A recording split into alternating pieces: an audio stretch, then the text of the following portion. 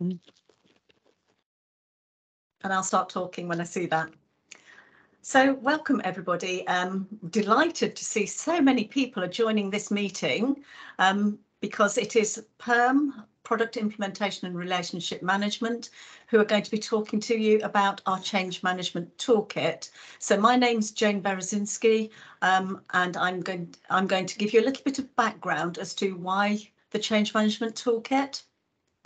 There are other colleagues who will be talking you through certain things as well, and as they talk, they will introduce themselves as well.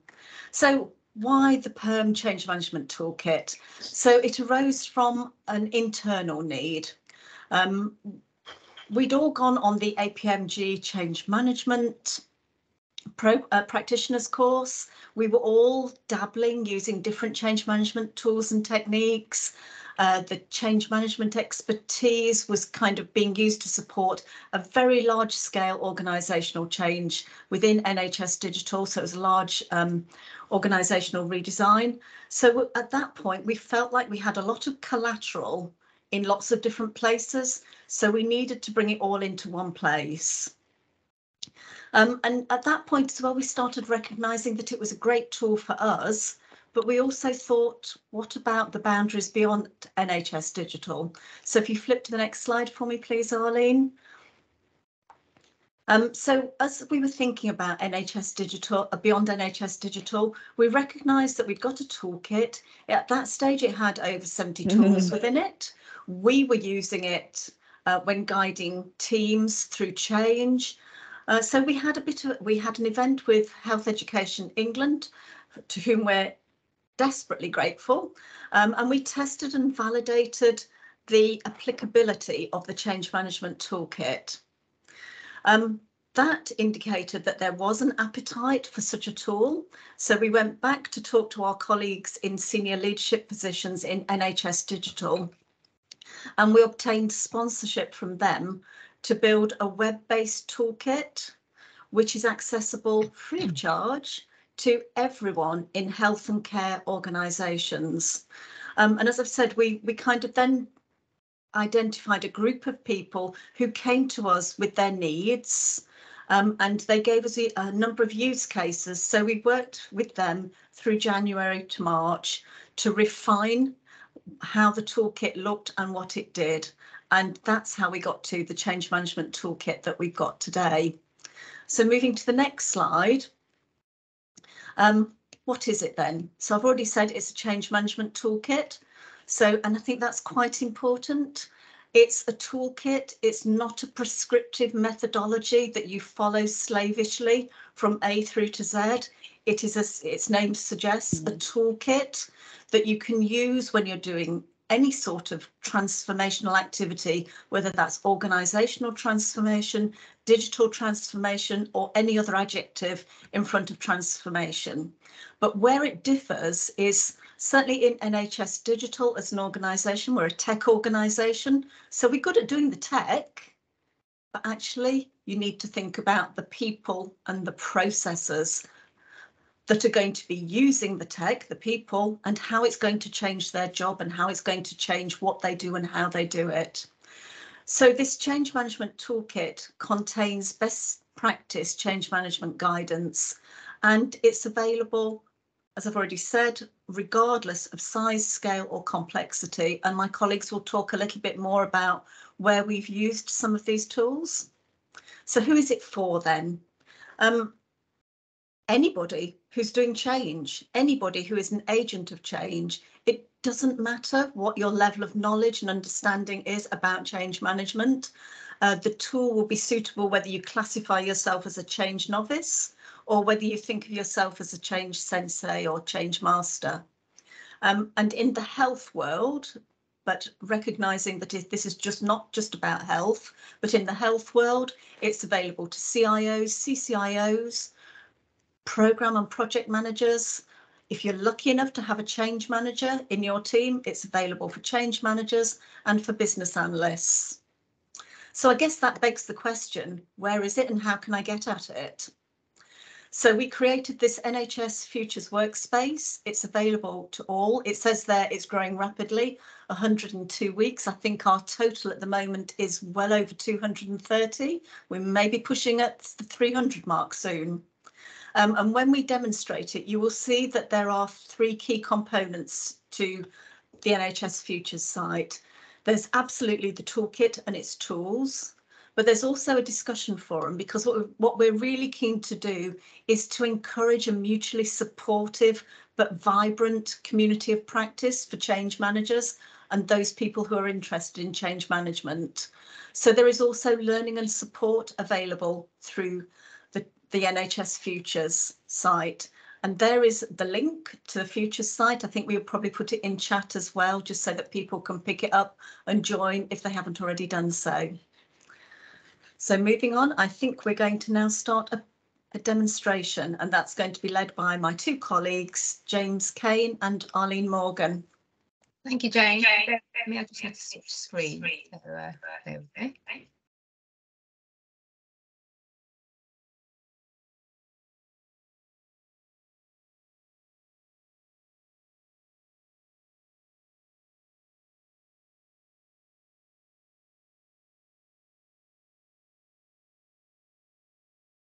While you're doing that, Arlene, can I just say that if anyone uses that link I've just posted in the chat now, that will you'll be invited to join the forum, but until we come off this call we won't be able to approve that for you, so bear with us for a couple of hours if you can, please. Sorry about this. Can't stop the presentation for some reason. Oh, the joy of technology. Okay, right. Try again.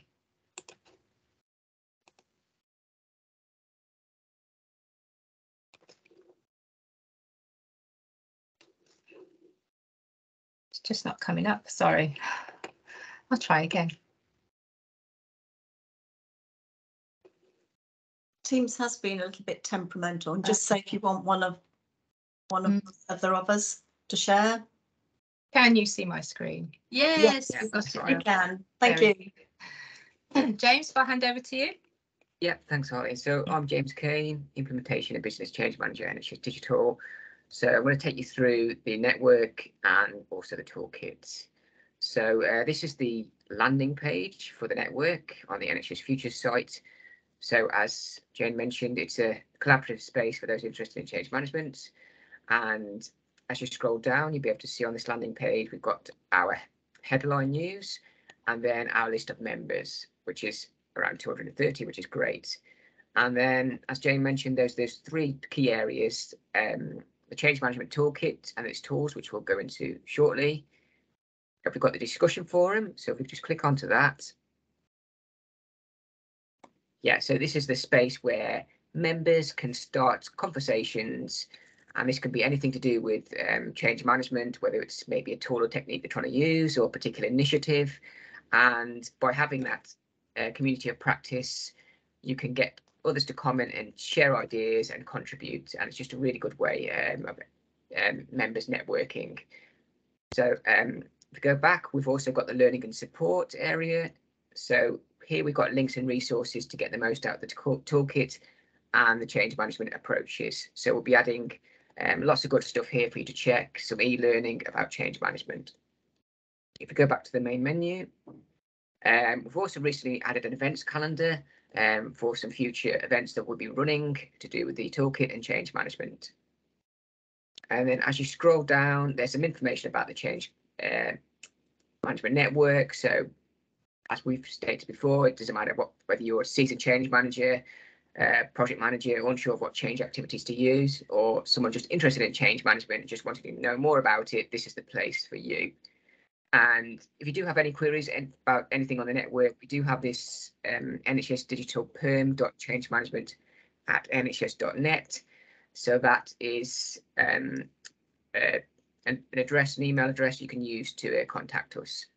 And then as you scroll down, the toolkit is actually based around this framework of changed phases. So you'll see this a bit more clearly when we go into the toolkit, but essentially there's different phases of change initiative, starting from when you're defining the change, doing that change vision and compelling case for change early on in phase 1.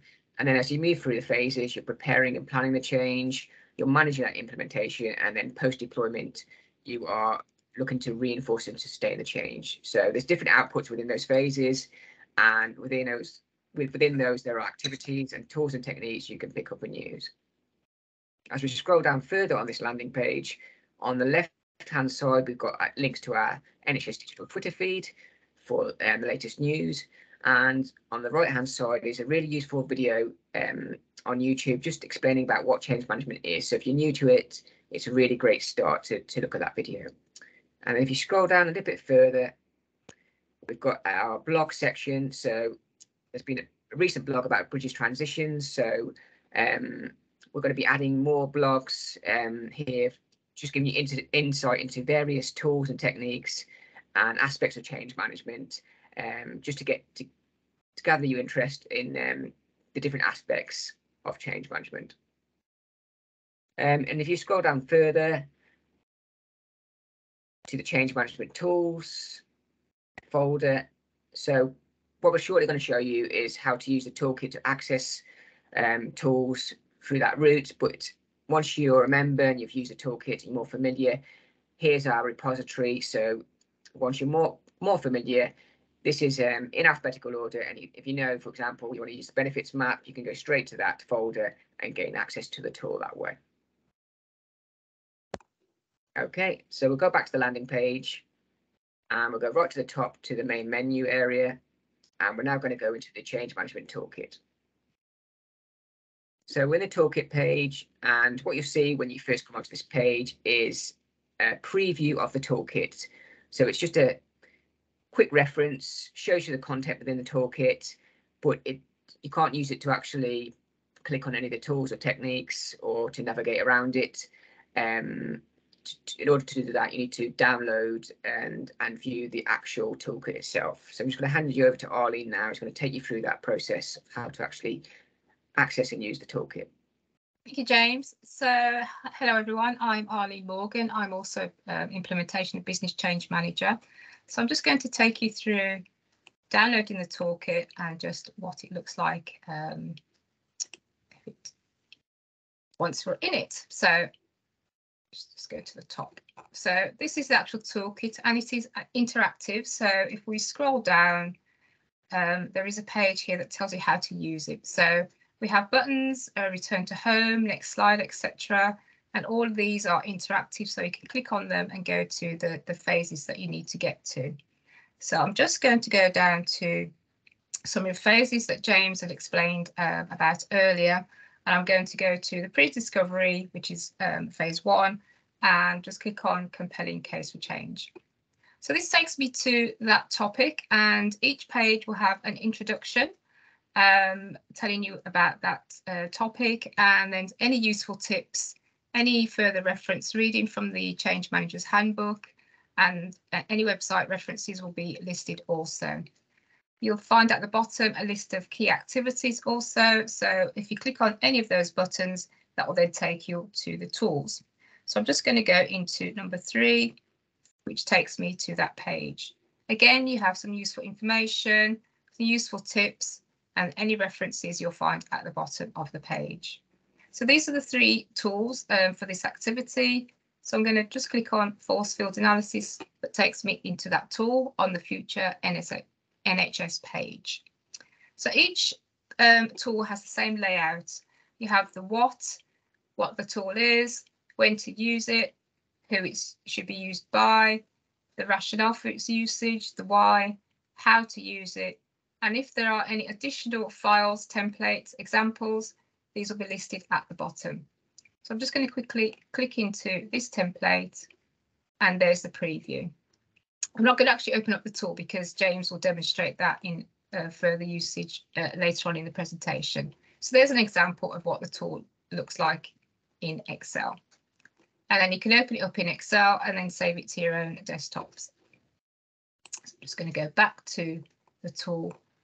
If there are any additional references, such as websites or further reading, you'll find them on the right-hand side of the page that you can click into and get some further information. So I'm going to go back to the toolkit, click on the home page, and that takes me back to the summary page.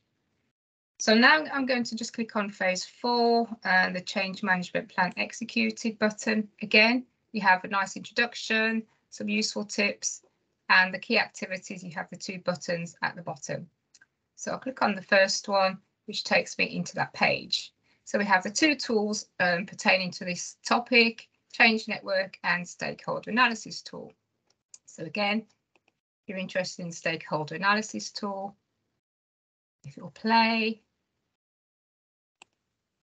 click on that button and it takes you into the tool. Again, you'll start to get familiar with the layout. It's exactly the same as all of the others. This one has some additional reading from the Effective Change Manager's Handbook and the relevant pages for you to get some additional information. Again, we have some examples which Emma will take you through later on in this presentation, so you can see exactly how to use them. And I'll just click out of that page, which takes me back to the toolkit. Click on the home button and I'm back to the beginning. So I just want to show you an example of how you can search, because it's quite a powerful search engine in here. If you know exactly which tool you want to find, there's a magnifying glass at the top of the page. You click on that, and I'm going to go for change impact.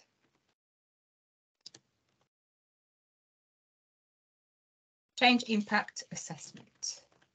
I didn't even need to put the full word, it's already found it. So if I click on that, it takes me into that tool. And again, all of the information is there for your reference.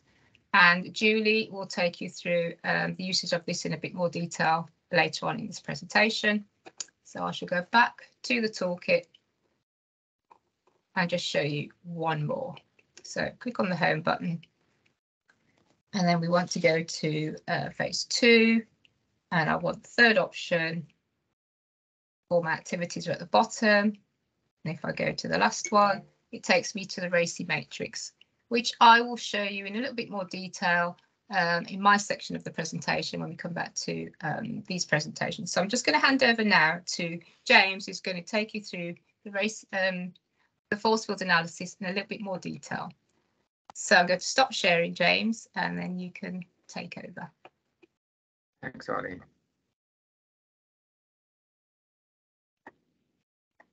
Okay, can you see that force field? Yes, can see it. Okay, great. So I'm just going to give you a bit of a demo of how you would use the force field analysis. So the force field analysis is a great tool to use early on in your change initiative, because what it does, it helps you look at the driving forces that are going to support your change. So this is particularly useful when developing your compelling case for change. As stakeholders, you can relay the message why it's important and that urgent need for change. But it's also really great at looking at resistance. So looking at those opposing forces so that you can address those early on and start putting in plans. So on the screen, I've just put an example for you. It's a cut down version. And what you would do when you first start using this tool is you put in your change initiative in the middle. So here I've put an API implementation and an example organization who is going to be undergoing this change initiative. And then what we do is brainstorm it with stakeholders, and you start to brainstorm and list the supporting forces and give them a rank from 1 to 10. So here I've put in that the current system or process is not fit for purpose, and that's quite a high score of 8. So they might be using a paper-based system, and they're trying to move to more digital, more efficient system with the latest information about patients at the fingertips of the clinicians and the staff that are going to use the system. So that's quite an urgent need to change that. And also there's a mandate for EPI leveling up. So that's going to be driving the need to change and get that maturity level of that organisation higher. So that's been ranked quite high as well. So those are some of the supporting forces. Obviously, there'll be a lot more when you do this work, but just showing you as an example today. And then on the right hand side are the opposing forces. So you start to brainstorm and list those that you think are going to hinder the change. So I've put here at the top quite high 9 out of 10, lack of change champions and role models. So maybe this organisation hasn't started looking at the sponsorship and who's going to be supporting the change. Maybe they've not started to change network yet. So that's an area that needs to be addressed. The change management capability is low. So that's been scored as a 7 out of 10. So within this organisation, possibly they haven't got that capability within the organisation in terms of using change management. The vision of the future state is unclear. So there might be some work that's not been done yet. Might be quite a lot of feedback from users within the organisation that they're not quite sure why the change is happening. So that vision's not clear yet. So there might be some work to be done there. And then historically, changes have not gone well. So that's been scored an 8 out of 10. So there might be some previous experiences with implementations where there's been a lot of pain, some resistance, and things could have gone better. So that's been identified as well as a resisting force. So once you've scored your supporting and opposing forces, as you scroll down to the bottom, you'll see that it's giving you an overall score of 17 for supporting forces and 30 for resisting forces. So it's giving you an overall score of -13. So it's showing you those restraining forces are higher than the supporting forces. So it's indicating that this change at this moment in time, it's not going to be as successful as you want it to be. What you can do is you can start to address things through an action plan. So you can use the action plan in this tool to start maybe increasing those supporting forces or reducing those opposing forces. So when I click on this action plan, what's really good about this tool is any forces you input on that previous tab automatically appear in column B. So in this particular instance, I want to really look at those things on the right hand side and start reducing those resisting forces. So I've already started to plan here and started to address them by putting in some actions against those resisting forces.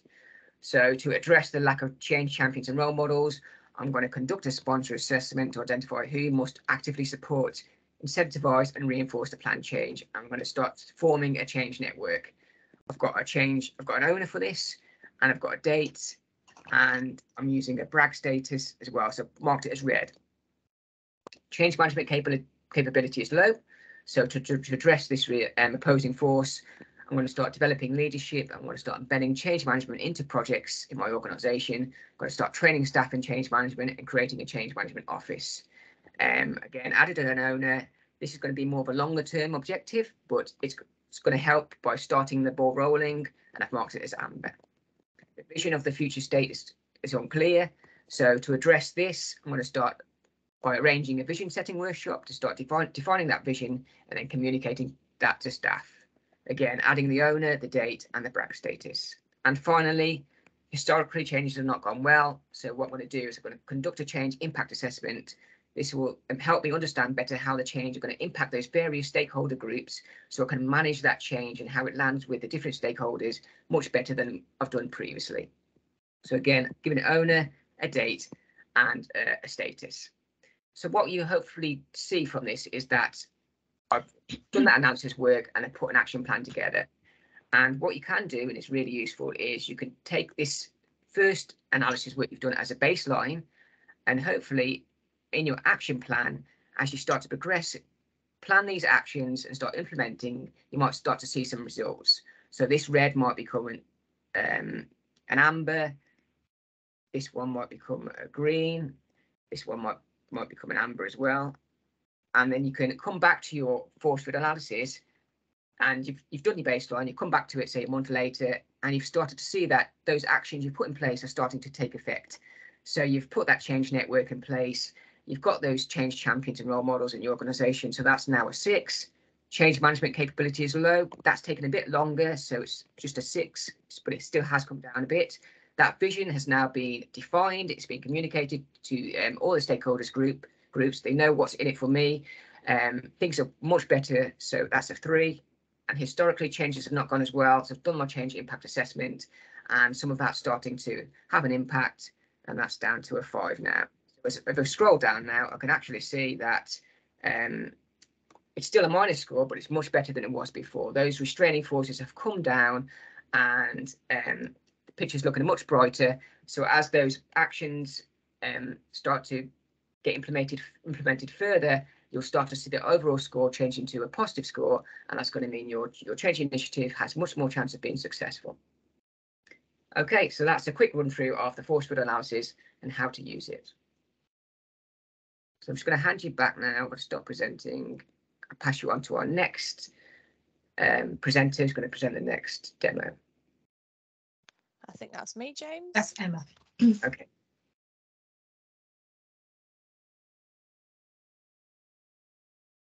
There we go. Can you see my screen? Yes. Great. Okay. So hello, my name is Emma Hart. I'm an IBC manager at NHS Digital, and I'll be taking you through the stakeholder analysis tool, which I've got open here. This is used in phase 1 pre-discovery, and the example I'm using is implementing a clinical system into an A&E setting. So we use stakeholder analysis when you need to identify who your key stakeholders are, what impact they have on the project, and what capacity they have to embed or action the change. And what actions you need to complete to bring the people with you through the project, I should say. You'll need to repeat this activity regularly throughout your project. Stakeholders will change depending on where you are in the project and who it impacts. And more importantly, their commitment and capability will also change as your engagement activities take effect. So we'll need to update it as the change initiative progresses. A change manager will typically lead the analysis, or a group of change managers. And why engage your stakeholders? So if you don't identify your key stakeholders for each stage of the change project, you'll lose impact and the opportunity to influence early, and the project could fail and the intended change may not embed. So by identifying key stakeholders and the influence they'll have on the project, you'll create a more streamlined, embedded and harmonious outcome. And this tool will allow you to identify stakeholders and structure activities to get the best out of each stakeholder.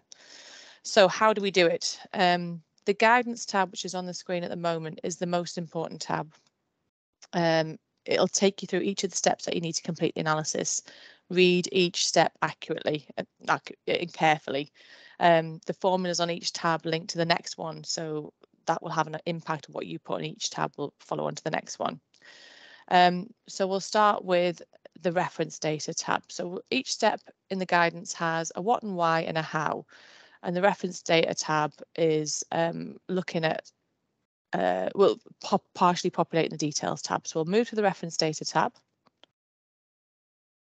And I have in here pre-populated some typical staff in a hospital A&E department in the functional group. And Julie's got some notes on here to say a description of what to put in this functional group. And the same for the location. I've got General Hospital and Hospital HQ, and the departments, typical departments you find in a hospital, and the relationship categories. So we've based it on CPIC here, so customer, provider, influencer, and governance. And it just mentions you can add your own categories here, or you can use the ones that we've given you. So moving along to the detail tab.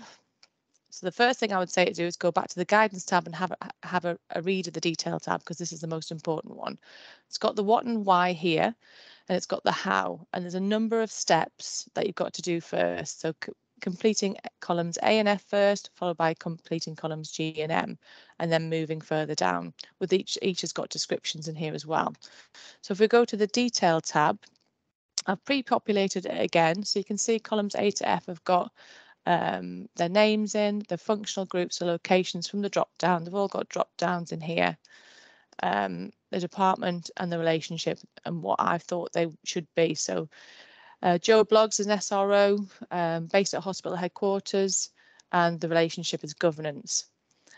So I've completed this for all of the stakeholders, and the next section would be to complete columns G to M. So each of these are categories based on interest, impact, power and influence. And you can see that the SRO has got very high, very high and very high and very high. And if I change that to low and change that to low, you'd see that the stakeholder mapping here would change. So I'll change those back to high, very high, sorry. And I'll fill out Hermione Granger's, who's a consultant and is a customer. So we'll put them in as very high. And you can see the stakeholder mapping is changing. very high, and very high. So we have to keep them actively engaged. So the next step on the guidance tab would be to complete columns W and Y, and these are the target change. So you're looking at their target of their commitment and their capability at a later date. So once the change is embedded. So we'll put the commitment in as leading, and we'll put the capability in as practice. And this is what I've done for the other stakeholders here as well. And while the next column is to add into the target date. So I'll just put a target date in here. And then we go back and look at how they are facing the change at the moment. So the consultant might not even be aware, you know, what is their commitment? Are they even aware of the change at the moment? Do they know what's coming? Are they resistant? Are they opposed? Are they complying? We'll put them in as complying. And the capability, you know, where do we expect them to be at the moment? Are they aware? Are they informed? I think we'll put them as aware. So you can see in here the change gap produces capability steps and commitment steps that need to be undertaken to get your stakeholders up to power. So we've completed those ones, and we'll move on to the analysis map tab. So we'll just pop back to the guidance tab to see in step 3 is the analysis map tab. So we've got a what and why here again, and a how, just detailing what the analysis map does. So the analysis map, go back to that screen, plots your details tab results. It will group your stakeholders into a pivot table working on an interest, impact versus power influence grid axis. Sorry. The table divides into 4 categories: low, medium, high, and very high. Sorry. If an individual is high or very high on both axes, they'll have the potential to be extremely influential to your change, either positively or negatively. So it's important to identify those stakeholders which need to be managed in order to produce the most positive influence on the change. So we'll just make sure we refresh the data in this analysis map. And if we double click on the very high, it produces another sheet down here. And it gives you the list of your very high stakeholders, and these are the ones that will have to be informed of the change, and you know, these are your influencers. So this is detailing that they are on here as well. If we pop back to the analysis map and we just do a medium, it will pop up with the nursing staff. So functional group of nurses, they're the nursing staff as the group name, and this is the level of power, interest, impact, and power influence that they have. So just moving along to the activities tab. Once you've defined your stakeholders and categorized them, you'll need to look at which activities will support you in influencing and engaging them in the change. The activities tab will enable you to list which methods of engagement you want to use and at what times you want to use them. So looking at the list we've got here, there are a number of things that can be used to offer engagement. For instance, a newsletter will be an informative tool, where a workshop session or a face-to-face meeting will be a collaborative tool to consult and empower stakeholders. So there's different ways of using different engagement activities. Once again, I cannot stress enough to read the guidance many times in order to get the most out of this template. So if we look at the guidance for activities as well, it's got a what and why and a how, and it's got numerous steps that you should follow. And it also tells you the description for what is classing informing stakeholders and consulting stakeholders, and so on and so forth. So that is really useful. Thank you. I will now pass over to my colleague Jooli Wright for the next tool.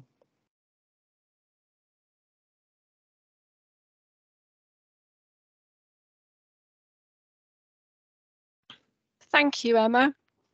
Hello, everyone. My name's Jooli Wright. I'm one of the Senior Implementation and Business Change Managers within NHS Digital's PIRM team, and new to the organisation in my 2nd week. I'm just going to share my screen with you now. Just bear with me 1 second.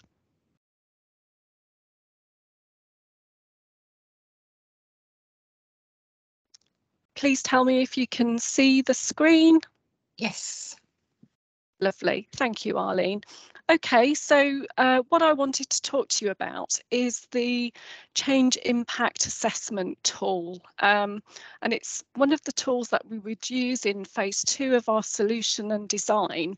And what I wanted to demonstrate to you today is where it could be used in a sort of a change program. And what I've opted to use is within a ICS and about a virtual ward program. But before we get to that, I just wanted to bring your attention to this first tab on the screen here. And this is the guidance to completing the detailed impact assessment. It's very straightforward and has all of the steps there and gives you some general narrative on what we're going to do. So what I'm going to do is I'm going to dive straight into the detailed impact assessment for you. Okay, so hopefully what you can see on my screen is the detailed impact assessment, and down the left hand side what I've got for you is a number of business functions that could be potentially involved in this change program for an ICS when developing a virtual ward.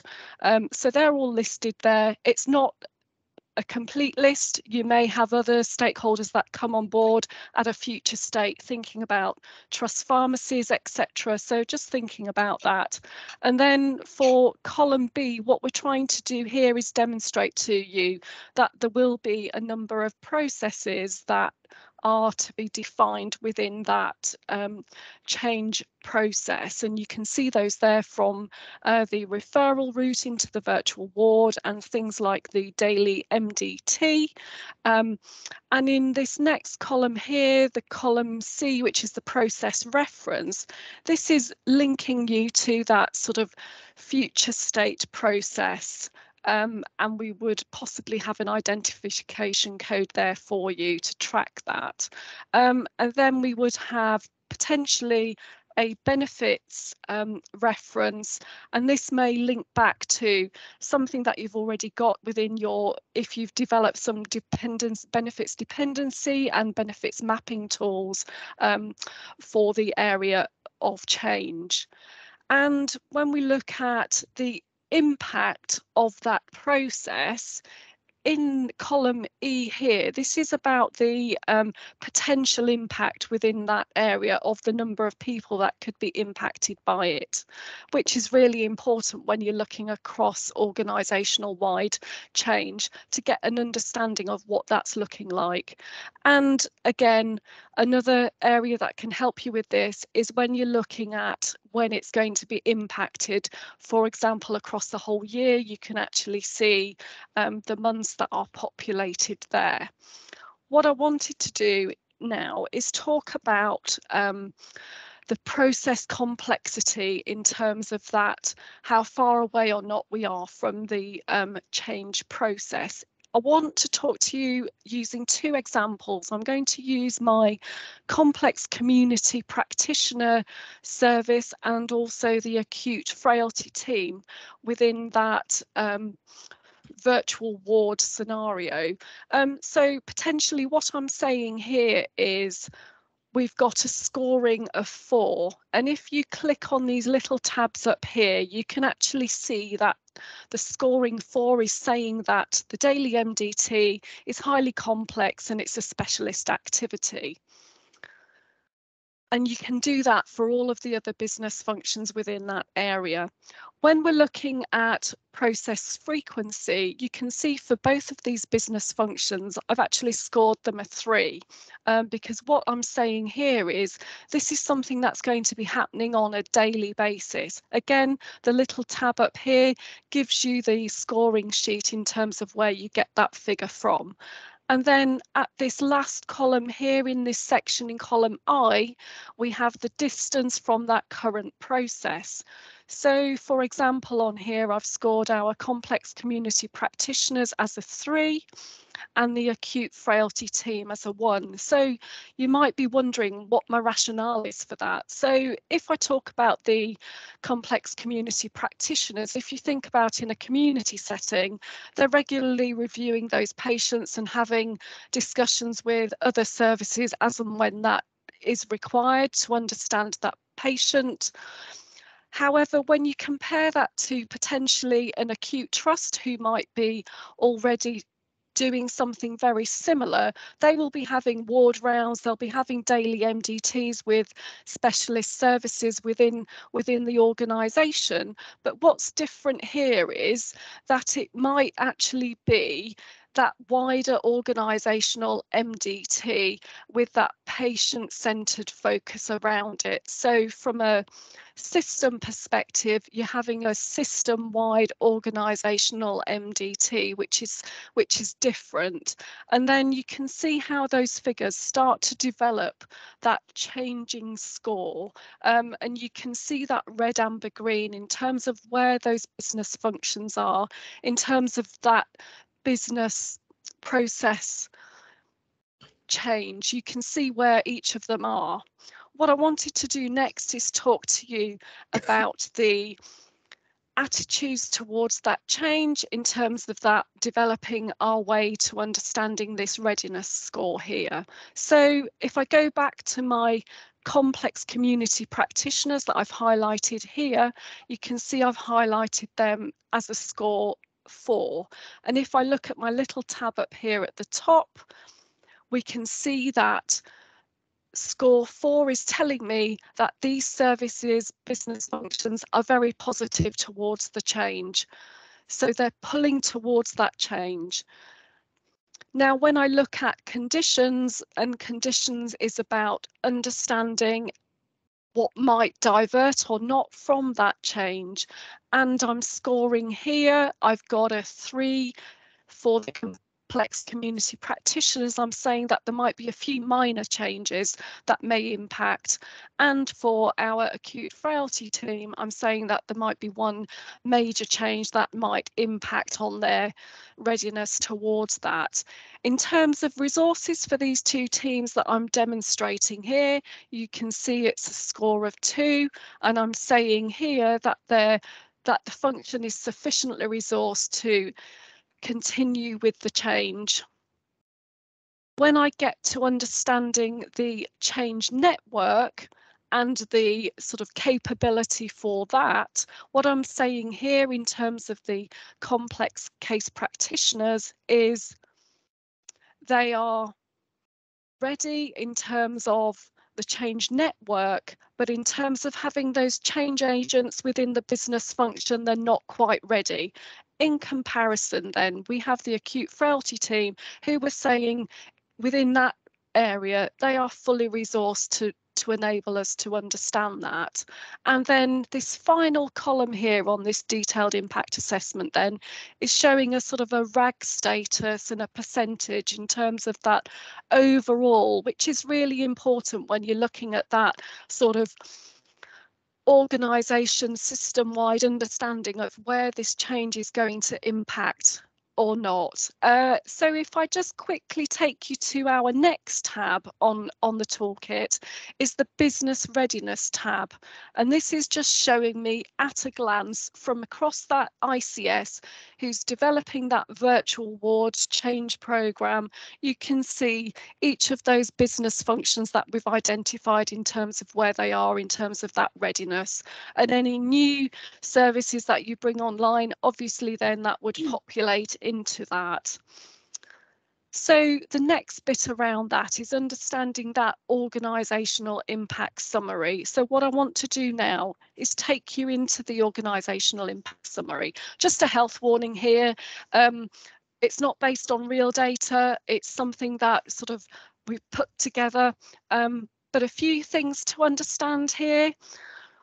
When you're looking at that wider organisational impact, it's to understand those activities that might be occurring during this particular change period, to understand really where there might be some pressures, etc. So looking at the table here, you can see at the very start here in January, February, when the work is beginning, there's an increased demand in that service because of their regular day-to-day work, but actually in the middle of winter, so those winter pressures, they're developing a new way of understanding that work, and also still in potentially a level 4. And then if you think about later in the year, again over here, November, December time, again, the impact could be very high because, again, thinking around planning for those winter pressures, etc. But again, there's something else going here on this heat map. So over in June, etc., for this particular example that I'm using here, there could be something around that ICS completing and developing their final strategy in terms of that virtual wards for that ICS, and that could actually impact on those services. But actually, there's a few other things that, you know, for consideration in terms of what might be a challenge in terms of that system-wide perspective. So June, July, August time, thinking about those different service functions in terms of things like holidays and the impacts on their workforce. And I really like this slide because it helps you to get to start thinking about, so what are those dependencies across that wider system when you're considering that change and thinking about whether or not you can leverage some of those change activities to schedule around some of that programme. And this just gives you that sort of overall analysis to help you understand the context in terms of that wider change and where it's hitting all of those business areas in different ways. And obviously each of those organisations are going to have those different organisational pressures which you need to sort of take account of. So again, as I say, I really like that slide. That's really good. And in terms of that, just to generally illustrate that sort of overall impact assessment for you in terms of that organisational or that system, we then have a couple of tools that you can use graphical wise, and we've got the line chart here which just quickly demonstrates for you, and again also we have the stacked column which is actually showing again where some of those pressures are for you. So thank you very much for listening in relation to the impact assessment tool, and I will now hand you back to the team. Thank you very much. I'll stop sharing. Thank you, Julie. That's back to me. So I'm just going to very quickly go through the when I find my toolkit, take you through the RACI matrix. So I'll just show you what this looks like. So from the toolkit, we have a RACI matrix spreadsheet in Excel. I'm just going to open that up very quickly. Can you see my screen, everyone? Is that you can see the Excel file? Yes. Yeah. Fantastic. Yes. Okay, so the first tab. No, Arlene, we can't see the Excel file at the minute. Okay. You can just see the change network. Right, bear with me. Let's try that again.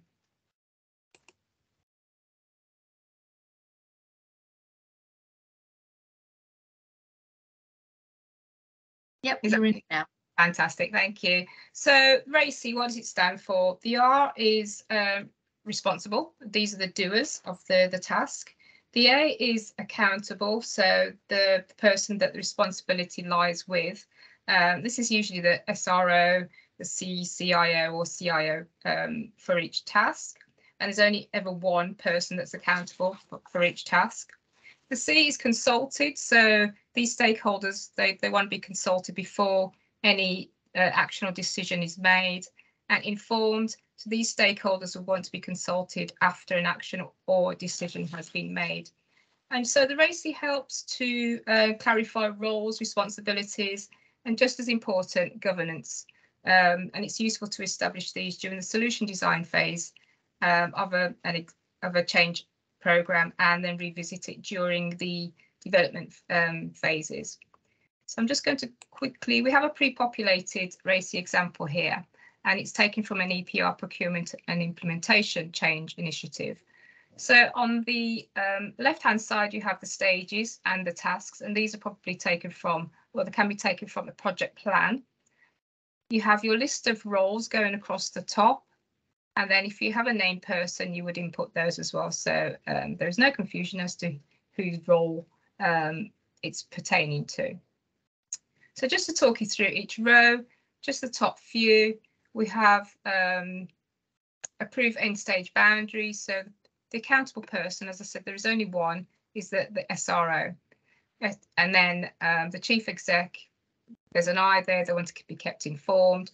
And the doers, these are the people responsible. Now, if I wanted to include another job role, I would just simply insert a column, type in, if I needed the chief information pharmacy officer, or whichever job title, you would put that in there, and then you would just insert, okay, they are responsible for approving the end stage boundaries, so you put an R in there, and then that will change the colour for you. And you do exactly the same for all of the tasks in the matrix, remembering that there is only ever one person who's accountable across each row.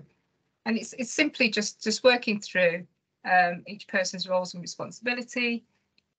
And for your information, there is also a RACI template which is blank for you to pre-populate with for your change initiative. Okay, so I'm going to stop presenting. I'm going to go back to the presentation, so bear with me.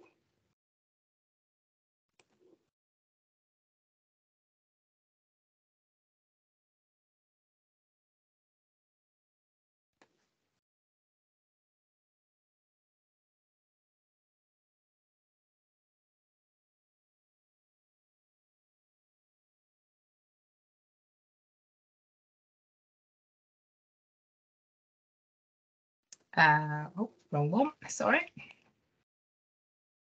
Can you see that? Can you see my screen? We can, yeah. Fantastic. Okay, so we just wanted to quickly go through some of our favourite tools and techniques. And so the first one being bridges. And this is a good tool because it focuses on transition and not the change. And it's what happens in people's minds as they go through a change. And it highlights 3 stages. And we have a very interesting blog on the Futures NHS site that you can have a read at your leisure. The next one is the change network, and this ties in with the RACI matrix, and it's important to involve people from across the organisation. And so the change network is made up of change champions and change agents, and it assists in how to engage with them and how to come up with some actions. So the process gap analysis is another one, and this ties in with the change impact assessment that Jooli went through, and it helps to highlight what is current and what is to be. And it will help the organisation to create an action plan to gain successful change. The benefits discovery and mapping, we have a whole presentation available on in this area to help you to run a discovery workshop and to do some mapping. And then finally, celebrate success. No matter how small, it's really, really helpful for the team to celebrate all the successes that you have within your change initiative. Thank you. And I'm going to hand over now to next steps, Jooli. Thank you. So my name is Jooli Atkins. I'm a Principal Relationship Manager within Products Implementation and Relationship Management. And I have the pleasure of heading up this fabulous team and all the work that's been done on the Change Management Toolkit. So thank you. The feedback's been brilliant. If you've not already done so, and I have to say that more than 60 people on this call have already requested to join the platform, which is great, then please do join us on that Future NHS platform. Share the link with relevant members of your team and people in your organisation. But please join us in building what we want to be a vibrant community of practice, because some of the comments that we've been getting throughout have been around this is great, but how does it work for us? And what we really need to know is how it is working for you, because we're not in the position of running a trust change initiative or a GP practice initiative. We can't have the experiences that you can have. So please share your experiences, because they're going to be invaluable for other people. And invite us to share our passion, which you may have gathered, for change management and the toolkit at regional ICS events, meetings, anywhere that you think we can help to spread the joy of change management. Thank you. Arlene, the next slide, please. So what we're doing in the meantime, Sonia Patel, as the Systems CIO, has commissioned us to deliver a change management support offer to frontline digitisation levelling up. So you may be aware that there are a number of organisations that don't have an EPR, and the Secretary of State has said that they must have one by December 23. So that's a big ask for lots of trusts. And we're really excited by the fact that that Sonia Patel sees the relevance of change management in that, because implementing an EPR is only as good as the people and the adoption people that use it and use it appropriately. So we're doing lots of stuff around that at the moment, but we're also offering universal support. So as you can see, the toolkit's available to anyone in health and care to support organisations. We can help with some training, coaching, engagement, whether it's large or small, and we're open to ad hoc support or potential commissions, as we've had with frontline digitisation. Now I'm going to stay on this call for anyone that wants to ask any questions, but I will ask my team to leave, please, because they're just about to now present exactly the same presentation, but a cut down version for Digital First Primary Care in NHS England.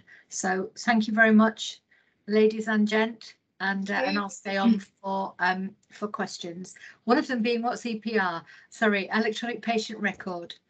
Gemma, thank you. So it's how the trusts run their electronic patient records.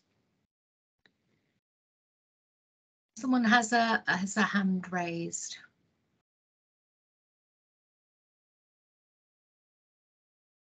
Who's that? Sorry, struggling to see.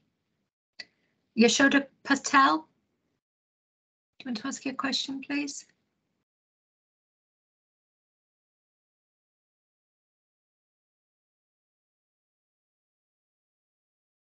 No. Any other questions that we haven't been able to answer in the chat?